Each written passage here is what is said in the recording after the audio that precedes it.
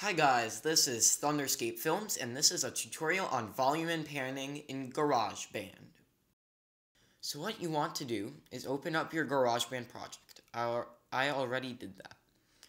Then you select the track you want, which is the only one I have open, and you hit this button right here.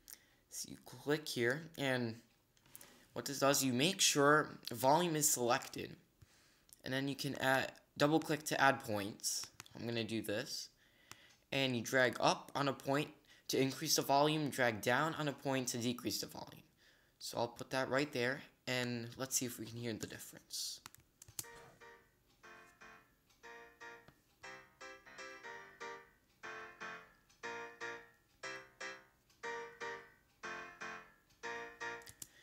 So as you heard there, the volume goes up as the slider goes on.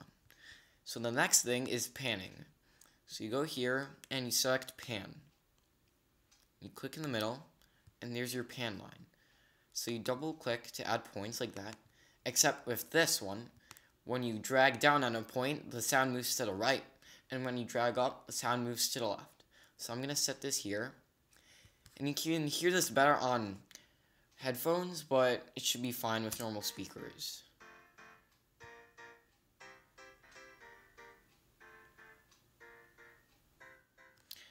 So if you have stereo speakers, you should have heard that change. If not, well then not.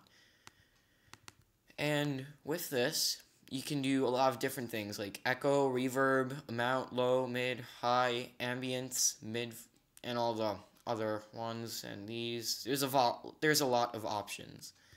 But it's pretty self-explanatory, and that's all I'm going to do for today, since you can figure out the rest. It's exactly the same like this, it just changes something else. And that'll be it. Thanks for watching. Goodbye.